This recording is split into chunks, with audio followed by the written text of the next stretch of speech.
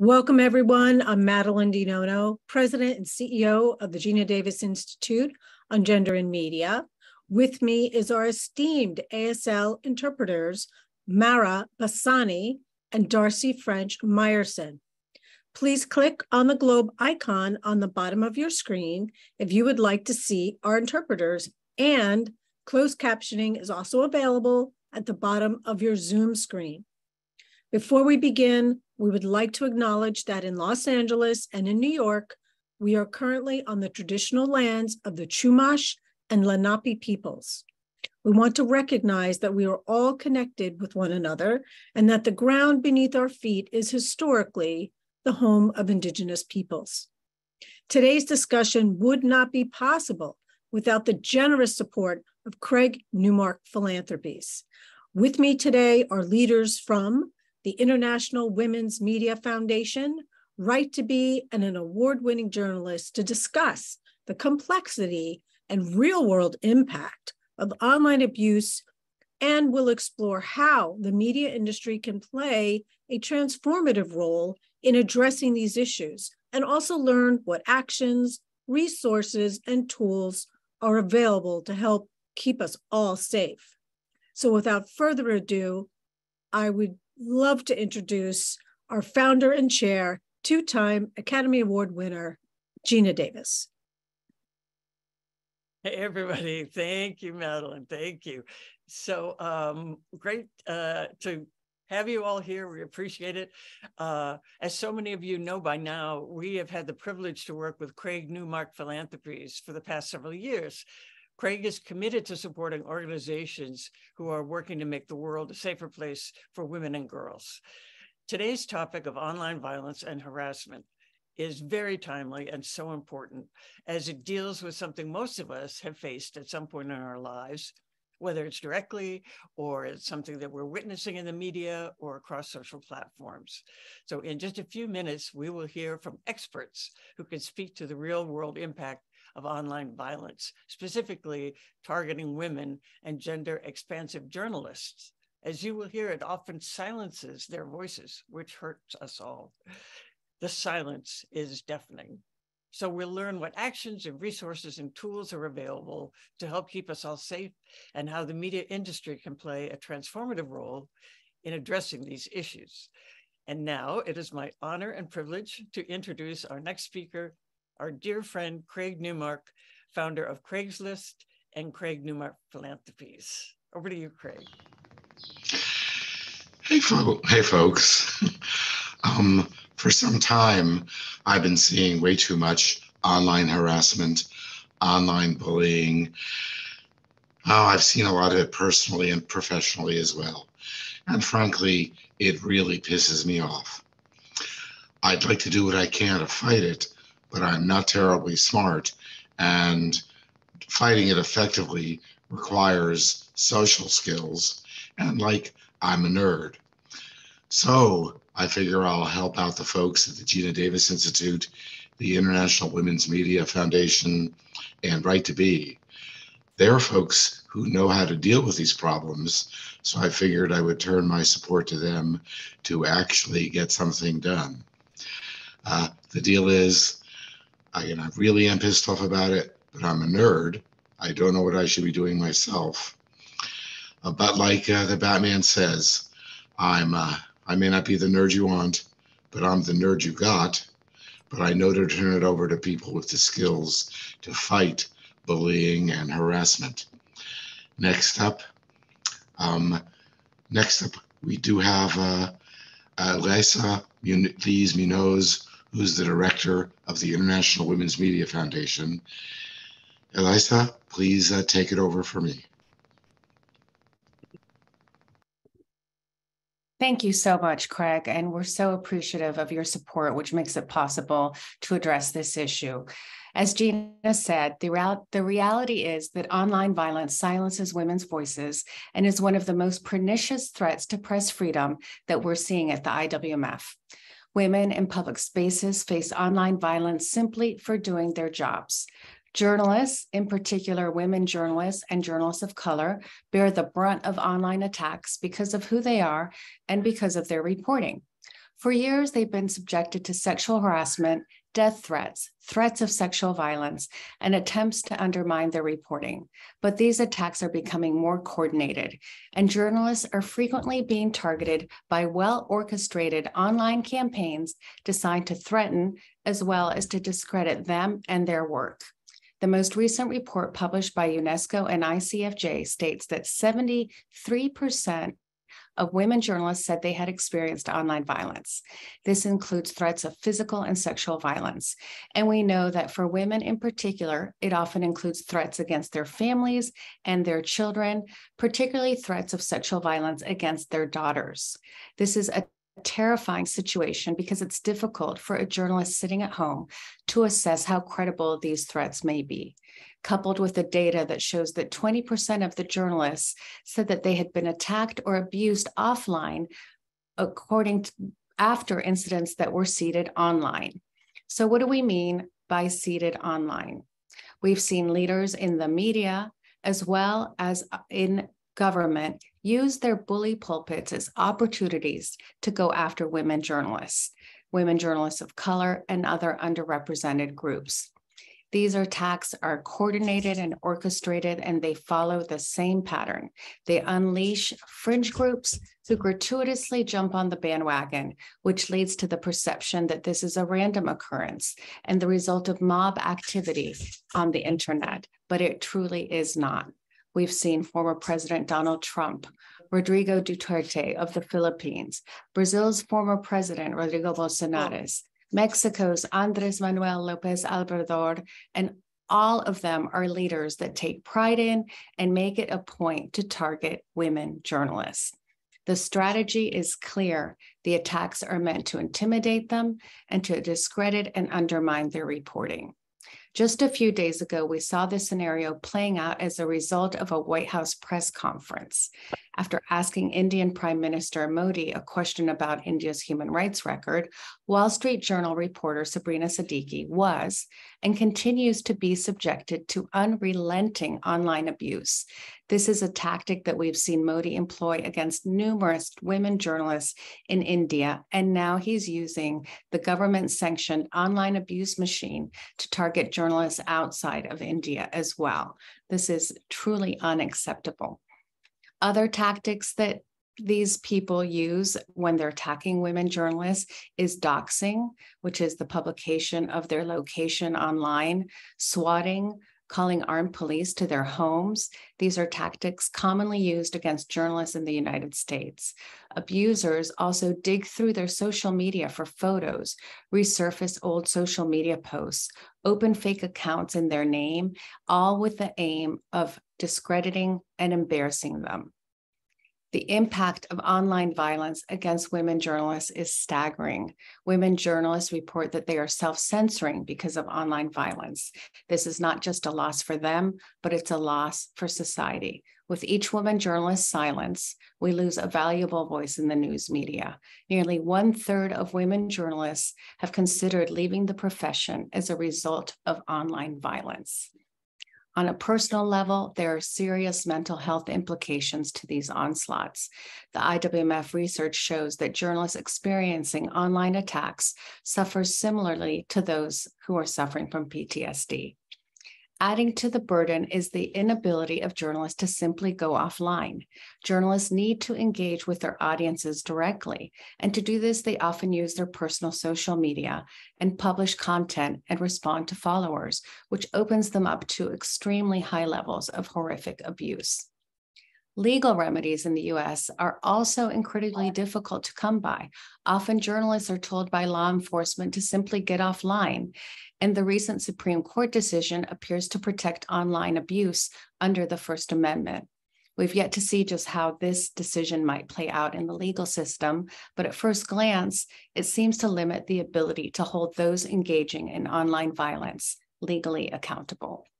Losing the voice of these journalists will not only increase gender inequity, it will limit diversity and the diversity of perspectives in the news that we consume. I'll say it again, this will be a loss for our society. With each woman silenced, we lose a valuable voice in the news. I'll leave it there for now, and I look forward to participating in the conversation. Thank you very much. Thank you so much, Elisa. And now I'm going to welcome our other panelists, Emily May, co-founder and lead executive officer at Right to Be, and Jareen Imam, who is an award-winning journalist, formerly with NBC News and currently with Amazon Ads. So thank you so much for joining me. And, you know, Elisa, the data is staggering. And Emily, I'm going to start with you. What's so interesting is you got into this when you were 24 years old. You started your organization with 7 people in 2005. We started in 2004. So we understand what it's like to be, you know, fighting the fight for nearly 20 years. How do we disrupt these cycles of hate and create a world where everyone has the right to feel safe? And if you could talk a little bit about what you're doing with Right to Be and how you are creating a safer world for women.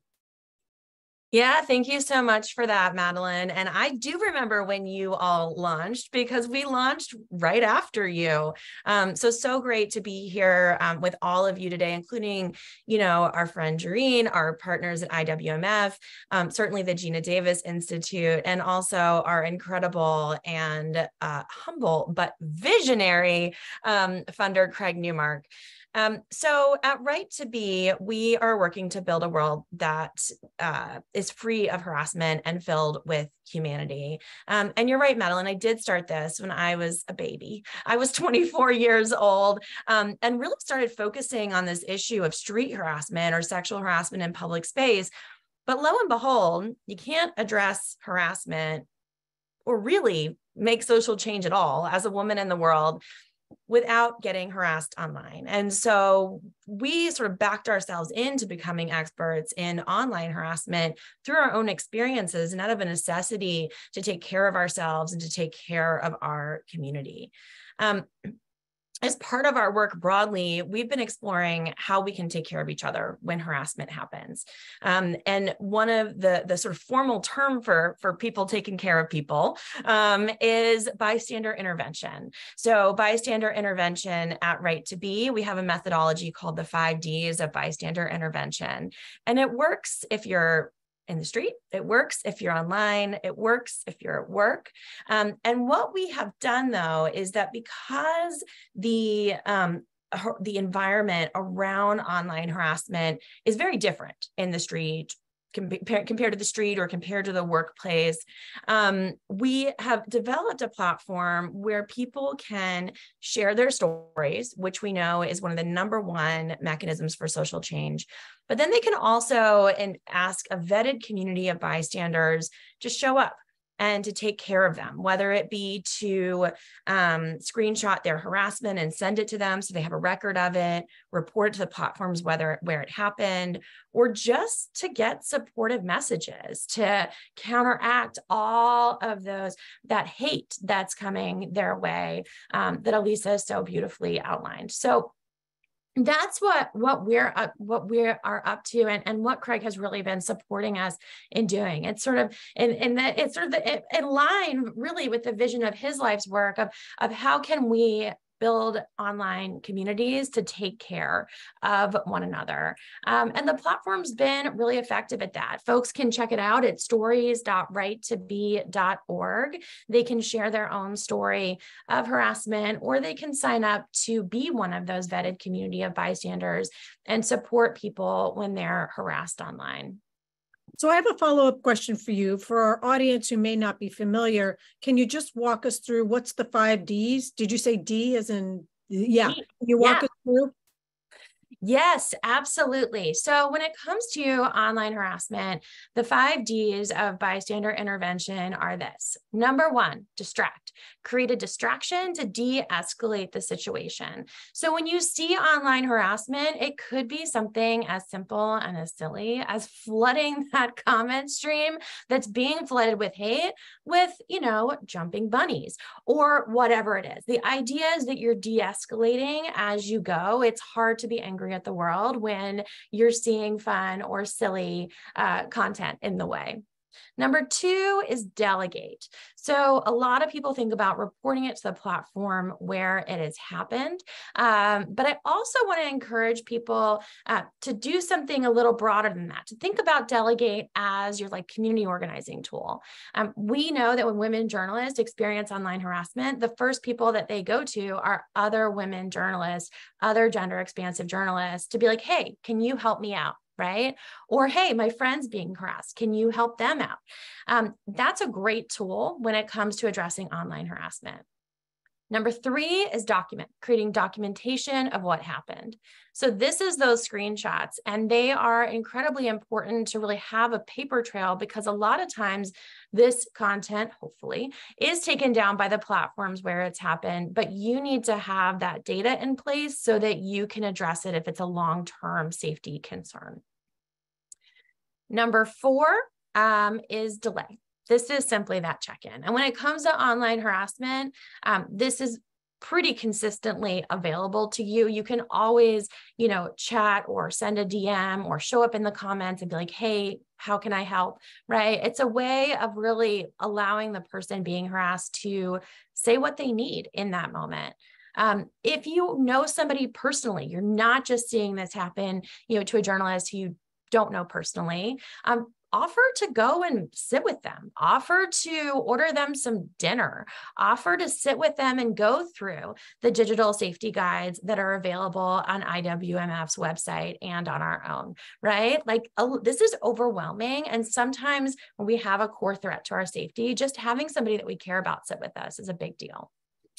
Last but not least of these 5 Ds is direct. So direct is about directly intervening. So maybe saying, hey, this person is impersonating this person, here's their real handle. Maybe it's about saying, hey, what you're doing is actually really sexist. Maybe you want to check yourself. Maybe it's about setting a boundary and being like, why don't you back off? What you'll notice about Right to Be's 5 Ds of bystander intervention is I've given you 4 indirect strategies and only 1 direct strategy. And the reason is because that direct strategy is the one that comes with those safety risks, because it's the one where you're kind of outing yourself as somebody who is taking care of somebody else who's being harassed. The unfortunate realities of how online harassment works is that once you're aligned with a person being harassed, you yourself are a target of harassment, particularly if you share identities with that person, particularly if you are also a woman or a person of color or LGBTQ or a journalist, right? And or all of those things.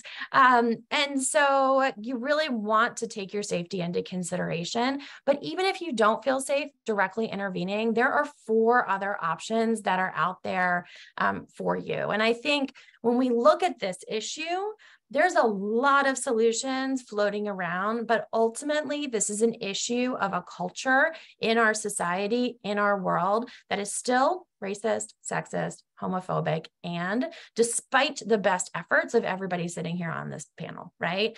And so when we talk about solutions, we have to talk about solutions that are simultaneously dismantling that culture. And every time we signal to people who harass people what they're doing isn't okay, it shifts that culture ever so slightly.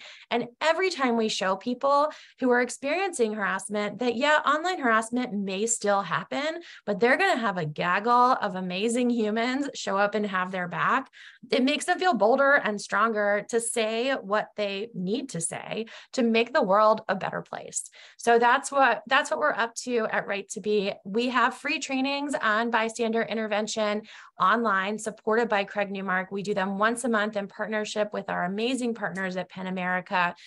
You can go to righttobe.org and check out the next one. Thank you so much. It's really helpful. So Jareen, I saw you like nodding your head.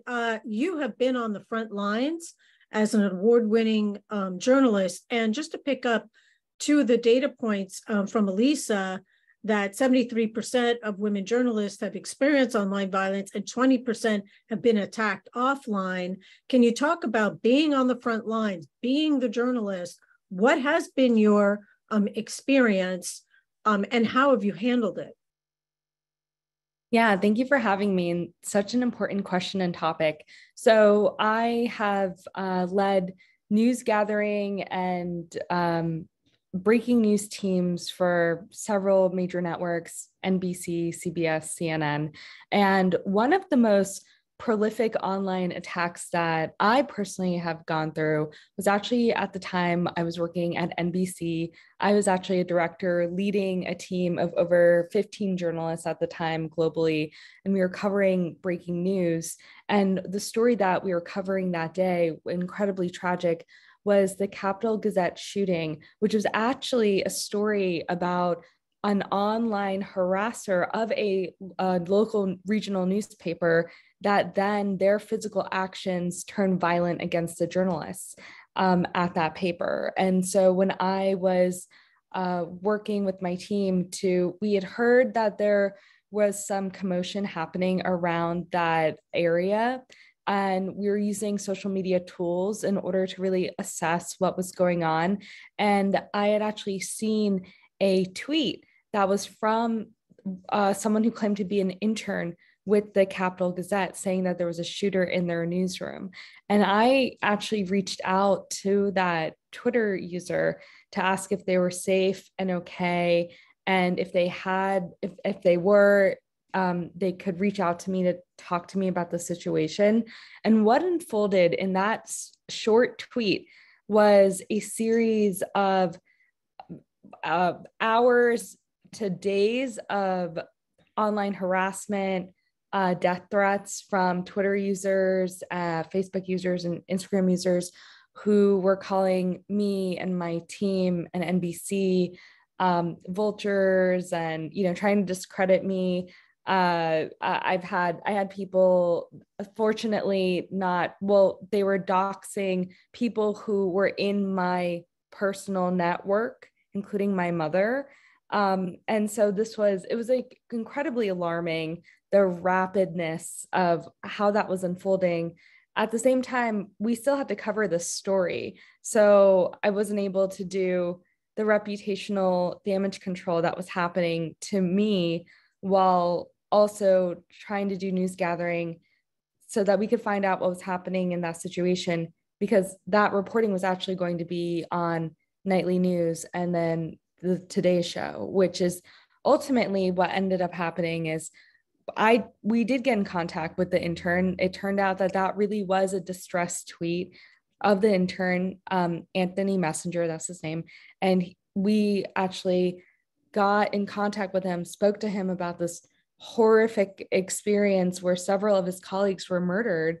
And we had him on the Today Show the very next day to talk about what happened, and ultimately led to a very important conversation about how online violence turns to real world violence. And in that time, I had gone through having to, contact my family, tell them to find a safe place, like let them know what was happening to me in my social media accounts and the kind of violence that I was seeing and harassment I was seeing online. And it not only impacted me and the people in my inner circle, but also the people who work for me. So the journalists that were in my vicinity, a lot more junior than me, who work for me, they were taking on vicarious trauma. So when they were seeing the kind of messages that I was getting, that was incredibly demoralizing to them. Many of them were afraid of pursuing and reporting the story. And in fact, a lot of the journalists the very next day were telling me that they weren't quite sure they wanted to do this kind of reporting if this is the level of intensity and harassment they would face. And so what I ended up doing from this experience was putting together at NBC a process where journalists, especially those, whether you're digitally working or physically on the field, if you do experience online harassment, there's a process now that you can go to the security team there. And obviously NBC is a far well-resourced machine compared to smaller local organizations. And that's a different topic that I hope we touch on. But we had a security team that created a risk assessment to determine whether the people that were persistently harassing me had any form of record of violence and how seriously this needed to be escalated to local authorities. We also created a system where journalists who are harassed were able to speak to someone, a professional therapist, or someone that they can seek counsel for their own mental health and well-being. And additionally, we created basically like a support system where journalists can help journalists in terms of like help distract one of the 5 Ds that was just mentioned during an actual attack that's happening, like to help send supportive messages or at least like do distractionary things in order to help mitigate the online attack. So that was one of like the most pressing and like something that I physically and virtually faced that actually lasted a long time. And now, fortunately, like nothing substantial materialized in terms of violence, but it did have a lot of impact, not just on my life, but actually a lot on the journalists that also work with me and how they like view their safety online. Thank you so much for that. Elisa, I'm going to go back to you because there's some really big buckets of information that you shared. Not only did you share the data, but this idea and this real world, the organization and the targeting of journalists. So it's one thing to say, okay, there's some person who's just, you know, working as an individual, but you're seeing targeted, organized attacks against journalists. And one of the things I want to pick up also that Jareen said is, it's one thing if a journalist is working for major media news outlet, but it's something else if they're a stringer or freelance or working for a smaller. And so when you think about IWMF, I mean, you work directly with individual, journalists. So if you can talk a little bit and unpack this like organized thing, and then also how you're helping the individual journalist who's not attached to a big news organization. Yeah, absolutely. Thank you. And Jareen, I'm so sorry that you had to go through that. It's unfortunately not a situation that is uncommon. We hear about very similar situations in the US and all over the world. And the notion, the previous notion that this was just a mob, I think contributed to the convenient notion that there was nothing we could do about it. And that is no longer acceptable. And I think that that is a really striking thing that has come out of Craig's support and the work of so many of the organizations. 70 organizations are part of the Coalition Against Online Violence. And basically what we are saying is that this is not inevitable. It's not the cost of doing business. It's unacceptable. And if you are working with journalists, you have a responsibility to do something about it. It's not, thank you, Jareen, for going through the actions of what has now become a policy at NBC, but you shouldn't have had to do that. Right? It should have already been in place. There should be policies in place before, during, and after these attacks. And unfortunately, the progression that we see for some of these very high profile attacks are the ones that come out of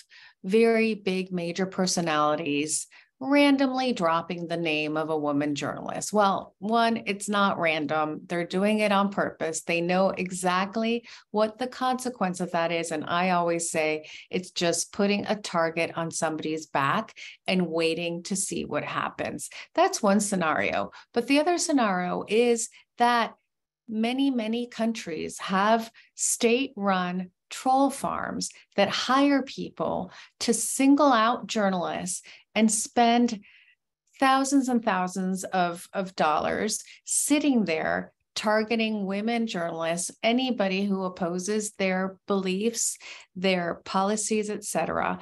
And they're employed to make people's lives miserable. But it's more than making people's lives miserable when it comes to journalism. It's seriously impacting press freedom, and it's impacting the reporting that is taking place and the people who are doing that reporting. So A lot can be done to protect journalists. Nothing is foolproof, but one of the things that we recommend immediately that I don't want to go unsaid here is for journalists and media organizations to invest in some kind of service like Delete Me, for example, that will take your personal information offline. And you can't just do this once. It has to be this kind of subscription service that does it continuously throughout the year. You can include the names of your family members, your loved ones. So all of that is scrubbed on a regular basis. That's the bare minimum investment that media organizations should do for their reporters. And I would venture to say, because most reporters are freelancers, that they should also do it for the freelancers that they employ.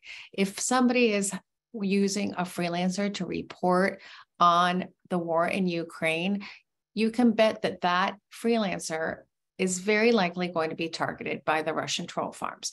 They should be protected. And I think that it should be media organizations that are protecting them. So the IWMF, just to close this, the IWMF is working with media organizations, large and small, with a lot of resources, with very few resources, to help them develop policies that will help prevent this kind of online violence.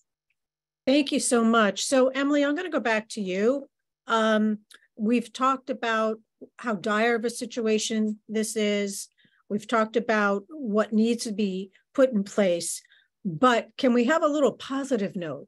Can you talk about some success stories that have come out from your platform? And also, can you go back and discuss how you're vetting to prevent trolls from getting into your platform? Sure. I'll start off with the vetting process. So we do put people through a pretty thorough vetting process, and also I can't talk about it at length because the whole idea is that it's not public, right? That's part of what the security piece of it is. But we ask people, for example, for their social media profiles. We do online research about them. We look at their track record, and then we track them once they're inside the platform as well to ensure that they are really stepping up into and being who they said they are. And I'm happy to report that this platform has been around since launched initially in 2016 with support from the Knight Foundation, and has never successfully been infiltrated. We also do a massive security audit every time we do big updates to the platform as well, to make sure that folks can't get in there. So it is ultimately very secure. And I think that's part of the success of the platform. We have heard and done studies on the impact of the platform time and time again. And what people are telling us is the first study was actually back from 2017, which is very interesting. What they were telling us is that one of the very transformative impacts of the platform wasn't actually one that we intended on having at all. It was the transformative impact of actually calling what they were going through harassment, instead of calling it the crap you deal with online, the price you pay for being a woman or being a journalist or being gay. There was something very powerful about naming it as harassment and then having a community come around you and also naming your experience as harassment. Studies that we've done after that to really focus on the experience of female journalists and gender-expansive journalists inside the platform have shown us that what female and gender-expanded journalists are looking for is a private and secure platform that can just be for them, by them. So we did build that with support of Craig into the platform so that now if you are a female or gender-expansive journalist, you can kind of go to a place where it's just you and other female and gender expansive journalists, where they are the only people who see your story. They are the only people who are allowed to support you in the event that you experience harassment. So we've really listened and iterated as we've gone. Another big learning that we've had here, and I will say a surprising learning that we've had here, is the power of those supportive messages. And I think it really is, like, if you think about the internet as its own form of journalism, it's about, I think journalists appreciate a balanced perspective. Like, okay, fine, there may be all these people out here in the world who have terrible, offensive, and awful things to say about me and who I am. But there's also all these people out in the world who are celebrating what I'm doing, sticking my neck out every day for the sake of democracy and a better world. So those are just a smattering of things that we've learned as we've studied this platform over the years. I have a lot of hope when it comes to broadly, I mean, we call it bystander intervention, but just the power of people taking care of people in the face of online harassment. I think that we have, I think that we need solutions from government. I think we need solutions from social media platforms. But ultimately, if our diagnosis is that this is a cultural problem, we're going to need people that are good at changing culture to intervene. And big corporations and, and social media companies and government, they haven't always had a great track record there, right? And so I think it takes folks, obviously like the organizations in this room, but obviously journalists, right? But also obviously like all the folks who are joining us here today. We all have a role in upending this culture that has allowed online harassment to proliferate and become so toxic and impactful in our world. I have another question for you. With the platform, knowing that this is a global issue, is the platform available in other languages? We are testing it out right now just in English to really refine it and focus it, because as those of you who work in multiple languages know, we at Right to Be offer trainings in through community partners in over 40 languages around the world. Once it becomes very, very hard to adjust something quickly enough to let it be responsive to the needs. And online harassment is such a quickly changing topic that we have kept it in English right now. That being said, if we can lock into a model and lock in that funding to expand it to other languages, I think that that's a great idea. As you said, this is a significant global issue. Thank you for that. So we were talking, I'm going to go back over to Jareen. We were talking about hope and support. And can you talk a little bit about how being mentored and also becoming a mentee has helped and advanced your career? And you've done such a phenomenal job using your voice to help others.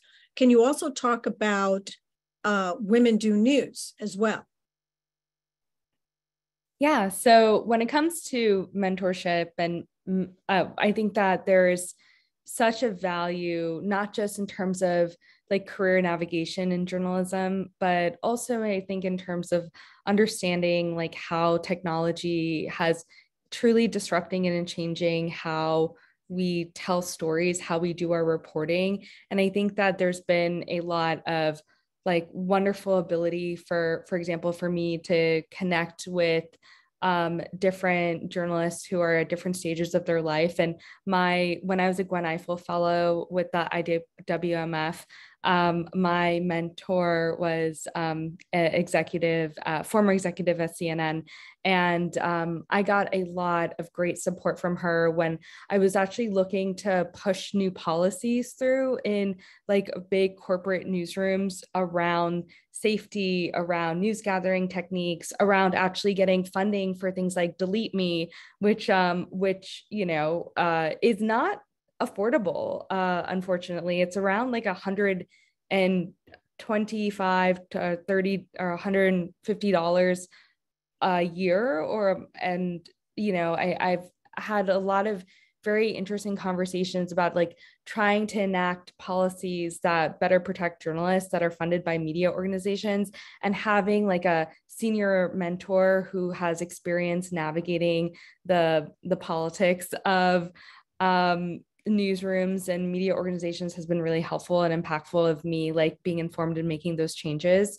Additionally, I think that as more people, if you are in a position in your newsroom where you have some leadership.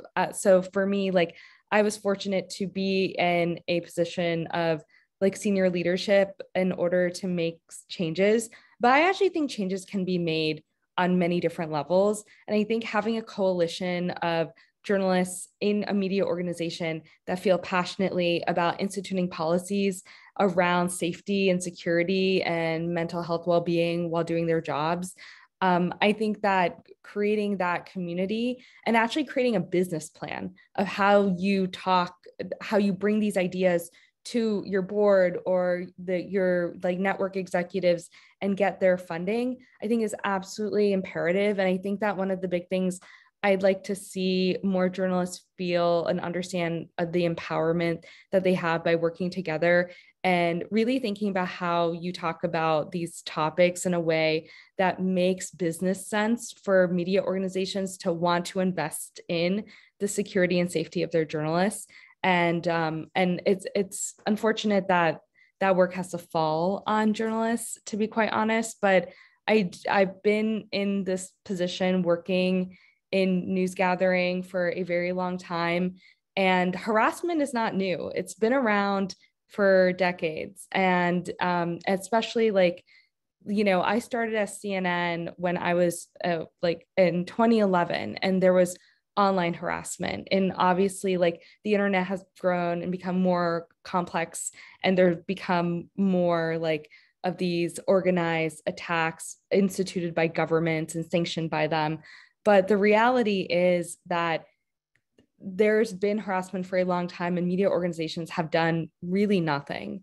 And so like I do think there has to be like larger coalitions of journalists that band together and support each other in order to push these like ideas and policies through in partnership with those who are in power.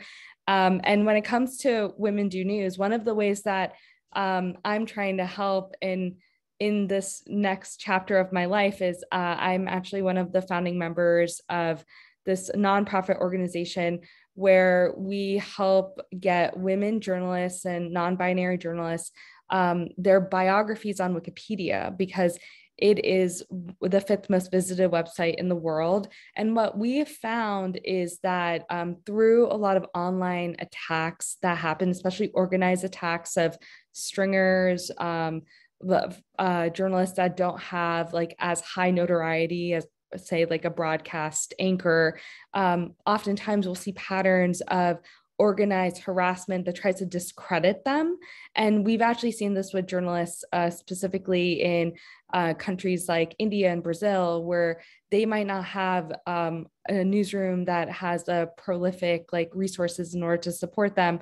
But if they're able to have like some kind of digital footprint that really demonstrates and shows that they are a journalist that's covered, you know, certain types of topics, that they are notable and they are important, that can help in terms of shielding their reputation to some degree, but also it can help in terms of, you know, people intervening and saying, you know, this is a real journalist, like she's doing her job, here's her Wikipedia page. And so we have in the past a little over 3 years been able to get dozens of female journalists onto Wikipedia and help really expand like the biographies of women on like notable women online, so that they have the ability to have just something that demonstrates that yes, they are who they say they are, and you know there's like a resource for them. So that's something that we've been doing, and we've gotten a lot of feedback from female journalists that it's been incredibly helpful for them when they are doing work digitally and especially news gathering online. So I have a question for you, because we know Wikipedia does wikithons, which people may not be aware of. Do you have any wikithons coming up? Because you don't have to be a journalist to participate in a wikithon, but you do have to go through some training. Is there anything coming up that Jasmine can post in the chat for our audience?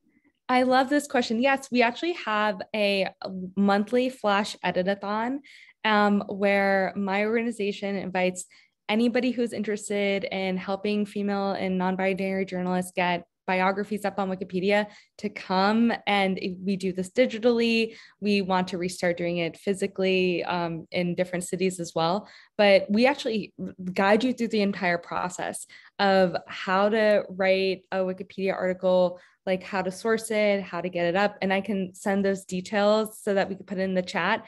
But it's a really great experience, and you really don't need to have very much training to do it, because we will teach you how to do it. And we always have a lot of success when we're working together and getting these up. Well, we'll try to put that in. So I have a question for all of you, because the focus of the work of the Institute is really narrative culture change work, mostly in fiction. We have a lot of storytellers who are in the audience. And when you look at shows like Alaska Daily or other shows, how can popular content, scripted content, help address either the situation or reinforce how important it is to keep women's voices as journalists?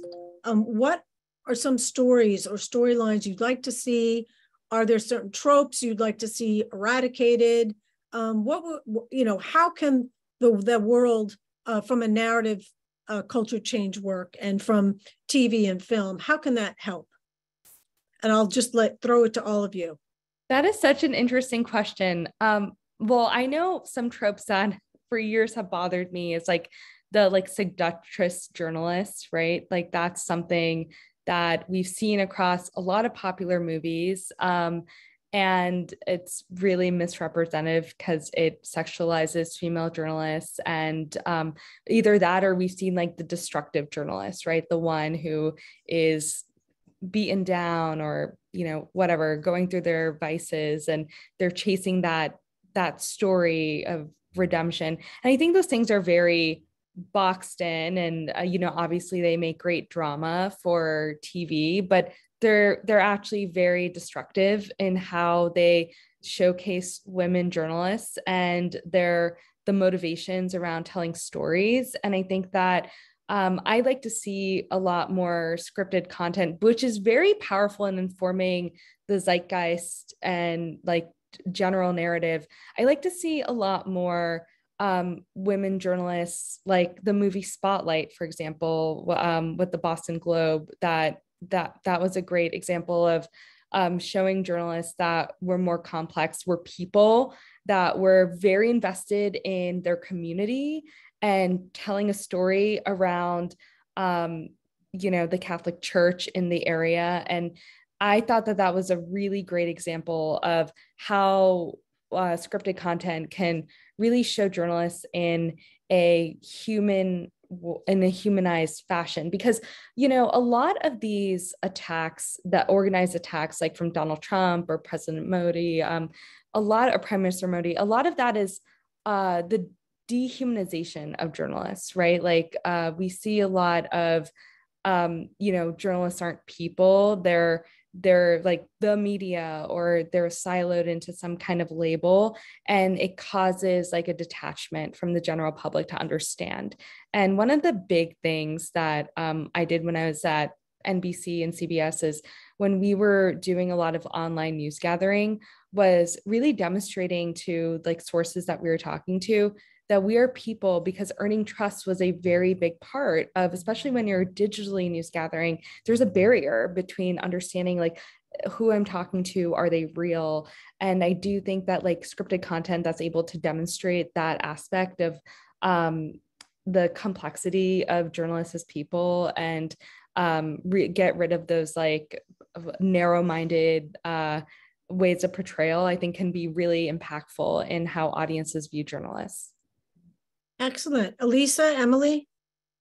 Yeah, I think to your point about depicting journalists as people, I recently watched the Boston Strangler movie, which features a woman journalist who has a home life, has children, and that is exactly who we know is out there reporting the news. I love the tropes that you raised, which are so awful. The other trope I think just needs to go away is the adrenaline junkie trope, because 17 years of working in this field, I know that journalists do not do this work because they're adrenaline junkies. They do this work because they are incredibly committed to their communities and to justice. And so more stories about that commitment to justice and to doing the right thing and to holding people to account, I think is critically important. I think right now in this era of distrust of the news media, lack of local news media, which has led to distrust of the news media, stories about the importance of journalism for our democracies are just critical, and the role that journalists have played in holding powers to account. There's a great book called Ghosting the News about local news media by Margaret Sullivan that goes through the list of all the things that happen in communities when local news goes away. Corruption increases, poverty increases, pollution increases, graffiti increases. There is nobody holding anybody to account. And so I think that's really important for people to understand. Emily. And for my part, I'm going to say I want some media content where there is online harassment that is not just happening to famous people, that is happening to everyday people. And there are some folks out there who are intervening, right? I think we need to show people, we need to model that, because we think that intervening in online harassment means putting ourselves at risk. And we need to show people that there's more ways to safely intervene and take care of each other than just directly intervening in these situations. We need to give people options. So that's my vote. Get some bystander intervention content out there, and let's teach people how to do this. Thank you. So Jasmine Barat, our Senior Director of Events, is going to come on. We have time for 2 questions. And for all the people that post questions, if you provide us with your email in the Q&A, we'll be happy to get those answered. So Jasmine, over to you. Hi, yes, thank you so much. This was amazing. I've learned a lot, so thank you. We have some great questions. I know we only have time for a couple, so I'll jump right into one. But Jenny has asked, do you guys collaborate with various journalist associations like National LGBTQ Journalists Association, Association of Hispanic Journalists, Black Journalists, etc., to help reach individual journalists with resources? I can jump in. We collaborate with all of those organizations to make sure that the resources that the IWMF has are known to them. We have emergency funds that we provide. Enormous percentage, I think 80% of our emergency funds are for mental health services, which is pretty shocking and a change from just 5 years ago. We give grants to journalists and really focus on underrepresented communities to make sure that those voices are being heard. So yes, to all of those incredible organizations that are making sure that their journalists are being represented and supported. I wanted to add that for Women Do News, we actually go to a lot of the conferences for like NABJ, for example, and we have edit-a-thons for what our Women Do News Wikipedias. And if anyone is watching this and they're part of an organization and you want to work with us, please let's get connected, because we'd love to have an edit-a-thon with you and teach you how to get those great biographies up on Wikipedia. Great. I did see several questions come in wanting to know more about the 5Ds. Emily, I know you mentioned there's going to be some free training sessions. I did put a link into the chat earlier, but maybe you could just kind of remind folks of what that is and what they would learn, and if there's anything else you want to add to that. Yeah, absolutely. Thanks for that question. So for those of you interested in the 5Ds, so Craig is generously supporting us and PEN America in doing these trainings once a month for free. You can go to our training calendar at right2be.org and click on free trainings. When you get to the training, you're going to learn more about what online harassment looks like so that you can identify it. You're going to learn more about the impacts of it. And then we're going to talk about what your concerns about intervening are. We'll also go deeper into how all the 5 Ds work when it comes to online harassment than we were able to go into here today. And then there is a part at the end where we practice.